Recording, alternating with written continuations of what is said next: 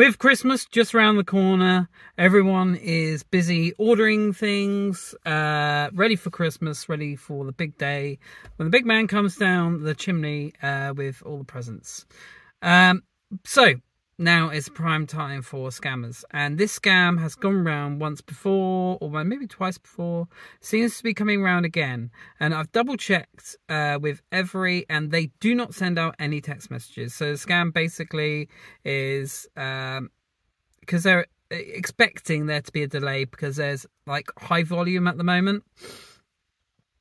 So you get a text message from Evri saying, "Hey, we were unable to deliver your parcel.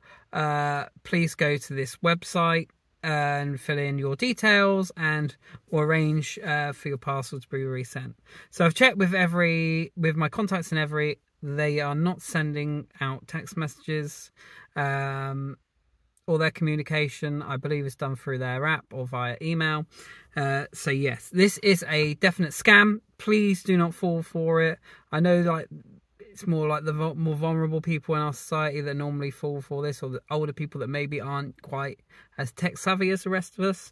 But yeah, if you get a text message from Evri saying, "We've got your parcel, but we can't deliver it, please go to this random website," and especially normally they come from random telephone numbers.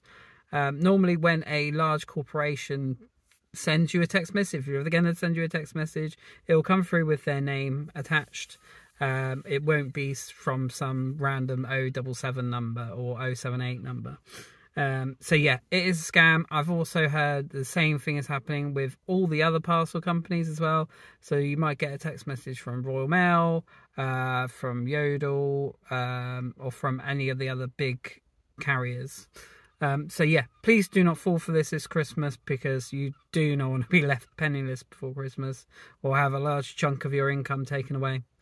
Yeah, if in doubt, my best piece of advice is, if you're waiting for a parcel and you get a text message and you know your parcel's late, I would get in touch with whoever it is that's meant to be delivering your parcel. So if it's Royal Mail, get in touch with them. If it's Evri, get in touch with them direct.